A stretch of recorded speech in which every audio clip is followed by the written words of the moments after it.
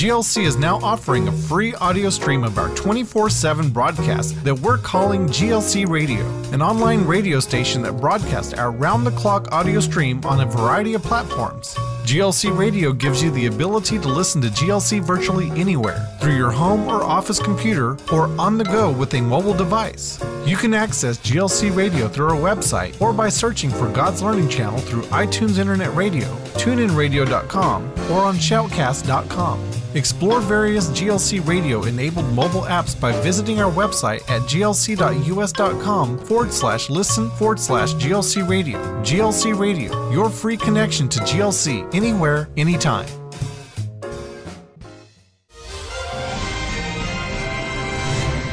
Well, welcome to this update. You're going to enjoy it because it's got some different special things. stuff. Huh? Special stuff. Special stuff. One thing I want to start off with, give you kind of a little report. Ryan, if you could put up our DMA map. Now all those 4 colors, 5 colors, are the areas that the FCC has given us to be carried on cable systems. That's about what it amounts to, okay? Those are the market areas that our 5 full power transmitters cover. Yeah, you can see, and also you'll notice that we have on there the LPN Galaxy 19 satellite. Well, it's being fed by the LPN, and look at those little lines running out of GLC. We're the only broadcaster that's doing such a thing. But you know why we did it? We're going to save $215,000 a year off of satellite fees. That's right. That's Hallelujah. And that's good news to the person who writes the bills or pays the bills. Pays the bills. And you'll notice under each one of those, like New Mexico, it says 54% complete. That means there's 54% of the cable system has been completed to Galaxy 19. In the conversion. In the conversion that we've been talking to you about for the last 3 months. But that's only at KRPV. Yeah, and then KPTF is 65%. KPTV in Lubbock is 93%. And let me tell you why that one's so high. Suddenlink has taken such a liking to GLC that it's carrying it all over its major systems in West Texas. And that is marvelous. And many of you people in Amarillo and Lubbock have been writing to Suddenlink telling them thank you. You can't believe what a thank you means to a cable company. Mm-hmm. And so... Well, I'll tell people why. Can I tell people why real Please. quick? It's because everybody knows that your cable bills went up. Well, your cable bills went up in correspondence to the price that cable companies have to pay for arable programs, okay? So when you're writing to them and you're telling them, wow, we just love that GLC station, we really love that one, it makes them really happy because they don't have to pay for us. That's right. That's right. That's And right. they need stations that the people love that they don't have to pay for. Mm-hmm. And of course, you can look at the map itself. You notice down at KMLM in the Odessa Midland area, we're down to 39.3% left. That's all that's been converted. But That's not a very good number. That means more than 60% of this local market area has not been converted yet. Yep. And a lot of that has to do with the funds that we didn't get to do it. Now we're going to convert one more system with the funds that you've sent in, which was up in Borger at Cable One. So all that area will be getting it. But my bottom line is, where did your finances go? Did you not want to support and get these things covered? And that, let me add one thing to your thing about the letters. Mm-hmm. Writing the letters, we may lose some of the cable systems because of our conversion, but that didn't change the law of cable having to carry us when we provide Well, what do them a you mean signal. we might lose some of them then? They may not be converted if we don't get all these things converted by that. Oh, okay. If we don't get the money in to convert them, we're not converting them. That's right. Right. Okay. You can't. You can't. If you don't have the money, you can't do it. No dinero, no eating. So, okay, so I'm going to tell everybody what's going on around here Okay. because I've been working on the newsletter. Hallelujah, we're finally getting a newsletter out Hallelujah. with a brand new schedule in it, and I just finished that schedule very late last night. So Karen has everything in hand. She's putting it together, and we'll finish working on it late tonight. She's not in this area. She's up in Kansas. And then it'll go to the printer, and then we'll start hopefully stuffing next week to get that into your hands before October, because it's the October newsletter. And if you're not on our mailing list, you want to get on our mailing list, because I'm telling you, I was struggling and struggling about what to write in the newsletter, because we had such great feedback from the last newsletter. People are still asking for copies of that, and which is amazing to me. But I'll struggle and struggle, and then over the weekend, the Lord just dropped things into my spirit. He says, I want you to share this with them. I want you to share this with them. And so God has some pretty great messages for all of us. And I think you're really going to love it. But you got to be on our mail list, either the mailed out or our email, our e-blast, to get that. And we're also working on receipt letters. I've already got the receipt letter put together. I've just got to balance, and then we can start getting those out the door as well. Okay. So here's the thing. We're adding 5 programs to our lineup come October. One of those programs is a program out of Jerusalem with Rabbi Jeremy Gimpel and Rabbi Ari Abramowitz. Many of you will remember my interview with Ari, or my visit, I should say, where I was astounded. He was here, was it late November, early December?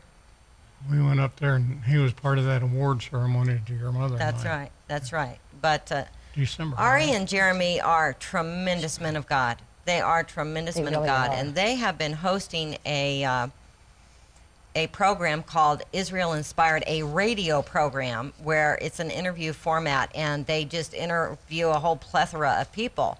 And they've been doing this for a few years, and I've been asking them to, like, set a camera in there and video this so that we can share this with our viewers. Well, they finally got it done. And so that program is going to be going into our lineup, which the October schedule is effective September the 27th. Okay, so what you're about to watch right now is Jeremy Gimpel. Now, he's been here, but I've never hosted him. So it's been a few years since he's been here. And this is Jeremy's story. This was recorded by Joshua and Caleb Waller over in Israel. And I hope you really love it. We'll be back right after you're done. Jeremy Gimpel, it is awesome to sit here in your home. I can tell you the view from his balcony is something that I think people would pay millions for. And back home, and you know, we have the Smoky Mountains near us in Tennessee, but this is absolutely, if I can use the word epic and not sound too, I don't know what's up there. Anywho, I want to go back to your story here, because what is fascinating about you is your journey from where God has brought you and the steps that he's taken you now to be a show host, voice of Israel, blasting it to the nations. But let's go back, because I think the most important thing that we want to capture from you right now is your story. But let's go back to your dad, because it's a fascinating story. I heard you telling it to our group about a month or two ago, was just hearing the story about your dad. Somehow or another, I guess he got to Israel first, and then he took a boat to America. And then he got there and didn't have any money hardly, and just said, okay, the cheapest college. And I remember you finished the details for me. Go ahead and tell me this. So the way it began was really my grandfather walked from Russia to Israel when he was 15 years old in 1916. And he spent the first few years of his life draining the swamps of the north. And now, you see the northern part of Israel. It's like the most beautiful place in Israel. And my father was born in Jerusalem, finished his high school, went to the IDF, served in the army for 3 years. And then his plan was to become a doctor. But the only medical school, there was only one, was packed. And he didn't have the grades, too busy playing soccer. And, he got on the last boat to leave Israel, ended up in New York. And he had $500 in his pocket. And he said, well, I better find the cheapest college in America because I don't have any money. And he found that the cheapest college in America was a Baptist Bible college outside Alexandria, Louisiana. And he got on a bus, ended up in a Baptist Bible college. And for a Jew to get on a boat from the land of Israel and end up in a Baptist Bible college outside Alexandria, Louisiana in 1960 was totally unheard of. But the Christians there loved my dad. And, they helped him, they supported him, and they said, a Jew has come from the Holy Land to come and bless our institution. And they saw it as a blessing. And my dad, worked and worked and worked, and, it's just like a workhorse. The guy didn't know English. And, it's not easy to get into medical school in America either. And he was putting in, 20-hour days sometimes. And one Saturday night, they invited him out to a football game. And my dad said, football, I love football. I've played football my whole life. The reason why I'm here in Louisiana is because I was so busy playing football. Because in Hebrew, of course, kaduregel is football translated, but really that's soccer. And so he went to the football stadium expecting to see a soccer game, and what he sees is these, big husky Americans killing each other on the field. And my dad's like, well, what did America do to soccer? And, he pays close attention to the game, and they saw at one point they kicked this egg-shaped ball through this big H. And my dad said, well, what is that? I could do that. I said, what are you talking about? I said, listen, I've been playing my football my whole life. I can kick that little egg through that big H. And he said, well, could you show us? And he said, well, sure. So they put the ball on the 20-yard line. And if you look at old football clips, they used to kick the ball straight on with sawed-off toes. And my dad, stood at an angle and swung at it like a soccer ball like they do today. And the ball went right through. And they were shocked. And ultimately, the whole long story happened, but my father was one of the first people to introduce European soccer-style kicking to American football. He got a full football scholarship to Oklahoma University Medical School. Somehow he became a doctor, and then got an internship in Atlanta. And then, of course, I was born in Atlanta. Wow. But the plan was, become a doctor, get your license, move back to Israel, and heal the sick. But, life in Atlanta was marvelous for my family. We had a beautiful house and a wonderful car. And then my dad got a raise in his salary, and then he got a nicer car, and then he got another house. And then, life just drew us in. And 20 years my family lived in Atlanta, Georgia. And it was in '91 when Saddam Hussein started dropping Scud missiles on Israel that my two older brothers, Daniel and Micah, were in York University, dropped out of school, and moved to Israel. Wow. And my parents were like, literally as Scud missiles were landing, my brother's plane landed. And after the war sort of calmed down that summer, I was 11 years old at the time in 1991. My parents said, well, our vision was to finally move back to Israel. Here, our two oldest are already there. Maybe it's time that we make it home. And so at 11 years old, we left Atlanta, and we've been in Israel ever since. But the reason why I tell that story, and it's important to note, my grandfather started off his journey to Israel as a secular Zionist. He came from an Orthodox Torah-observant home, and he became a secular Zionist, hard to keep kosher as you walk for a year and a half trying to get to Israel. And he was so young, he just didn't have the wherewithal to stay true to the Torah's command. And really, he was running away from Russia, running away from anti-Semitism, running away from what would be the Holocaust just a few years later. But my family that came back in 1991, by that time, we weren't secular Zionists, we were religious Zionists. And we weren't running away from Atlanta, we were running to Israel. And those two movements, those two returns to Israel, are almost exact opposites. And that now is the movement of Israel today. It's not a movement out of fear, it's a movement out of courage. And it's not a secular movement, but it's very much a religious, spiritual movement. That's amazing. The religious, spiritual movement is what really, everybody we talk to, it's like this huge, major connection. It's a faith connection to Israel, and that's what it's amazing to see. It's exactly what brought your family back to Israel, was that faith that brought you directly. And where did you move to when you came back? I think that's a very... Yeah, we moved directly to Jerusalem. Jerusalem. Yeah. See, I knew it. And I went to middle school, high school, and I served in the army. And when you talk about the religious connection to Israel, for 2,000 years, religion for us was very personal. It was between our own connection to God, our own observance of commandments, and our own prayers. In 1948, religion changed, and it brought us back to the national redemption, that there is a destiny that's unfolding here in the land of Israel. It's not just about my own personal redemption or my own salvation, but God's plan for humanity is unfolding in Israel.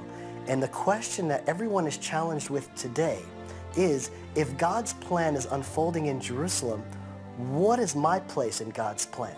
How can I play the biggest part? How can I be the best character in this story that's unfolding? And so the words of the prophets of Israel that we held on to for thousands of years with just faith. In my grandfather's time, there was no Israel. In 1914, there were 60,000 Jews that lived in Israel. In 2014, there are over 6 million. In just 100 years, to go from 60,000 to 6 million is unprecedented growth. An explosion of holiness is now being revealed in the land of Israel. God's plan is unfolding, meaning the train has left the station. Nothing is going to stop this. And so now the question everyone has is, how can they be a part of it? Wow. How does it make you feel to be a part of this huge restoration? You got here when you're 8 years old. Pretty much your whole life has My been whole life. just wrapped up in this huge restoration that's happening. You know, it's like a whirlwind, because it seems as though the world is coming to a place now where Israel is going to have to take leadership over the world. We're going to have to lead the way as America's sort of losing its place. It's taken God out of the schools. It's taken the Ten Commandments out of the courthouse. It's removing God from every sphere of public life. But society can't live without religion. Society can't live just as animals amongst other animals. It is the God within us that makes us human. Everything around us, all the animals are living beings. We're human beings. We were created in the image of God. Once we take the image of God out of us, then society will fall apart. And so we have now on one hand America, which is removing God from everywhere that it possibly can. And on the other hand, we have ISIS, which is using their God to wage war. And so there needs to be one pillar of leadership, one light in the world that shows, no, the ways of God are ways of peace. The ways of God are the way of love. And Israel is becoming every single year more and more spiritual. And that too is a prophecy in Ezekiel. It says that the Jews that come back, they'll need a new heart. They'll have a heart of stone, will be replaced with a heart of flesh. God will pour his Spirit out upon the people of Israel in order that they will walk in his ways and follow his commandments. Meaning in Ezekiel's vision, first the people that come back will be secular, kind of like my grandfather.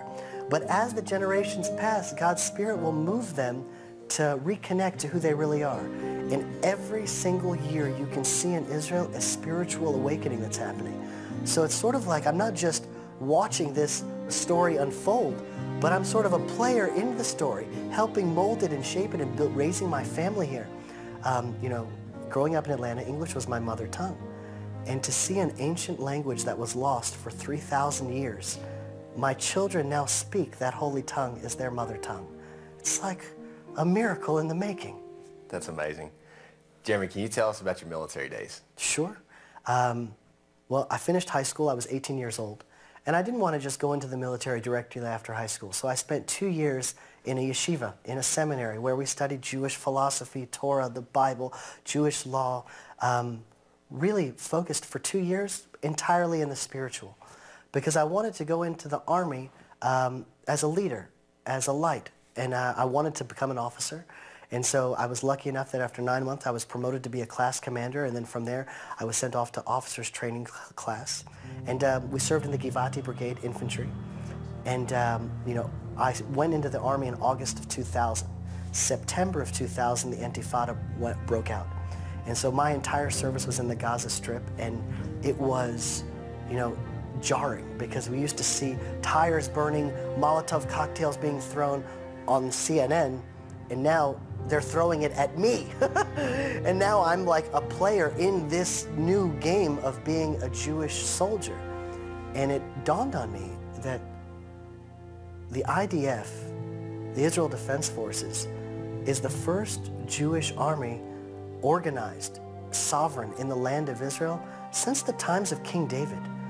We have resurrected David's army, and we're now fighting the forces of evil, literally. I know people they don't feel comfortable saying that, but when you see what the neighbors around us are doing to each other, they're turning churches in Syria and Iraq into torture chambers. It's hard for us to imagine, but Christians are being crucified in Syria now. And here there is this one country that accepts people that's vision is to create a house of prayer for all nations to worship God. And we're battling for freedom. We're battling for the only free society in the Middle East. I think it's incredible. You're not only a soldier on the front lines of advocacy in Israel, but you're also that physical soldier that's fighting the lines. You were just in Gaza. You were just fighting. And I just think that's an amazing thing. There's not too many people in the world that have both fronts. And you're standing on both of those. That advocacy front, and that's really what I want to talk about now. You're fighting on that war front, but then you've got this other battle going on that you have engaged in a real strong way. Can you talk about what you're doing now in your life of advocacy and moving forward in that direction? Sure. The last war in Gaza was overwhelming spiritually for me personally. I was, called up into the army. I had 8 hours to arrive at the emergency pickup spot. Thousands of rockets were raining on Israel, and we were called up to defend the innocent civilians of Israel. And at the time when I was watching the news, I was injured in that war, and once I was discharged, I was watching the news coverage. And on one hand, they would have an Israeli spokesman, and then on the other hand, they would have a Hamas spokesman. And I said, has America, the BBC, CNN, have they lost their mind? How could it be? Imagine if after 9/11 they went to the President of the United States, and then on the other side they wanted to talk to Osama bin Laden to hear his side of the story of 9/11. There's no side to his story. We were being shot with rockets. We're defending ourselves. Where has the world gone wrong? And so now we've established Voice of Israel, which is a news broadcasting network from Jerusalem to tell the story as it really is happening from our perspective. That those that really want to hear the true story of Israel, there's an address now, 24 hours a day, 7 days a week, and it's to bring the truth out of Israel to the world. There's a prophecy in the 2nd chapter of Isaiah and the 4th chapter of Micah that says, the Torah shall go forth from Zion and the word of God from Jerusalem. You always wonder, well, how is that ever going to happen? Is someone going to have a really loud voice? And just as the Jews returned to the land of Israel, the internet was brought to the world. And now from Jerusalem, the Torah can go forth from Zion and the truth from Jerusalem. And so that's the vision that we have is, we're surrounded by tyranny and oppression. And that tyranny and oppression isn't satisfied with its own. It wants to take over Europe, and it will ultimately make its way to America. And so there needs to be a voice waking the world up. And so I think that's what Voice of Israel is, and that's our ultimate job. How long have you been doing stuff like this? Like you've been involved for a number of years. Goodness. Well, the first radio show we hosted was about over 10 years ago. That evolved into a television show called Tuesday Night Live in Jerusalem, and now Voice of Israel's been established. So we've been involved in spreading the truth about Israel for well over 10 years now. And this is our chance. This is our chance. A lot of Jews in the time of the early Zionist movement, they said, well, what would we do if we go to Israel? In the 1900s, Israel was a backwatered, swamp-infested desert away from the world. We're meant to be a light unto the nations. How, if we all move to Israel, into the middle of the Middle East, how will we affect America? How will we affect Europe? How will we do our mission? Little did they know that it's specifically from Israel, being a light as a society, how we deal with the Hamas, how we deal with this threat of terror, how we are living as a democratic society that's continually growing in our spirituality. We are a light to the world, and the whole world now, through the power of telecommunications, television, and the internet, have the chance to see the light from Zion. Jeremy, there's so many fronts you're on. I'm just sitting here thinking, like, we could go so many directions. But you were involved in so many different things throughout your life and really right in the present.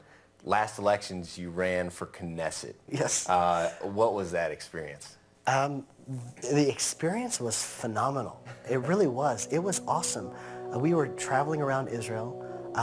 In Israel, our faith is so interconnected. It's so holistic. For a Jew living in America, he's an American, he's a Yankees fan, he likes going shopping, and he's also a Jew. In Israel, your Judaism is expressed in everything around you. The place that you live is expressed by your faith. The party that you vote for is expressed by your faith. So running around Israel, spreading the ideology that we believe in as religious Zionists, and sort of reminding people that we've made Aliyah, we've ascended to Israel, but now we have to keep on making Aliyah. We have to continue this ascent towards the final goal. The establishment of the State of Israel is the very beginning of the process. And now the goal is Litaken olam b'malchut Shaddai, to establish a kingdom of God in the land of Israel. What that would look like, a kingdom of peace, of harmony, of godliness in the world. That's awesome. We've talked a lot about all the things you've done and what you're involved in now. I want to hear, like, on a real basic level, back to the family. What's your family like? How many children do you have? So it's interesting, I live in sort of two worlds, where on one hand, my mind is consumed with God, Israel, the destiny of the Jewish people, biblical destiny unfolding, the nations of the world that are standing against us, those that are standing with us, prophecy unraveling. And so that's like very big vision. And then the rest of my life is very, very little vision. It's entirely focused on my children. The stories of the Bible, you know, we said, well, it's a law, the Torah. It's the laws of how to walk in God's ways. The same way that there are physical laws of gravity, there are spiritual laws of how God wants us to live, to respect our parents, to get married, to build a home, to sanctify certain times. Ultimately, those laws were given to us through stories. And all those stories are stories of families. Adam and Eve, Abraham, Isaac, and Jacob, and their children, and their wives, and their families. All of the stories of Israel were given through us through the prism of family.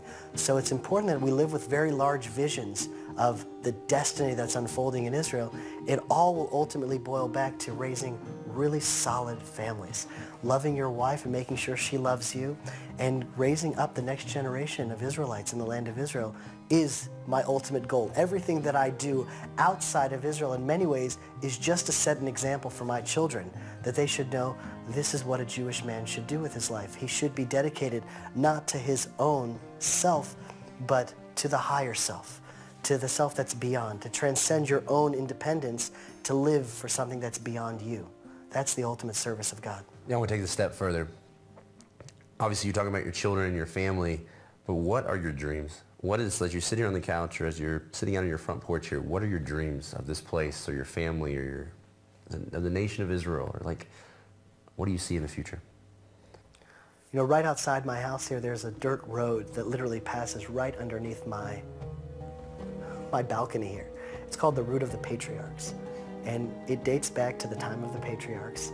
And, you know, right in the middle of the book of Genesis, Abraham is called from Beersheba to take Isaac as a sacrifice to Jerusalem. And this was the major highway from south of Jerusalem to Jerusalem, where they walked right along this pathway here.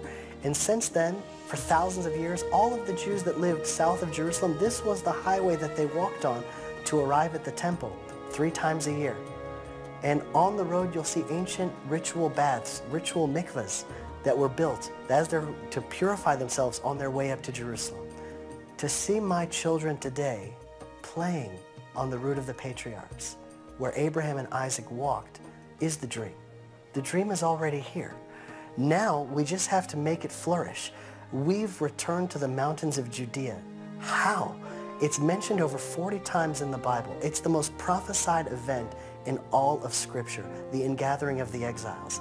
And here in just my community, we have Jews from Ethiopia, Russia, America, South America, all over Europe, South Africa, Australia.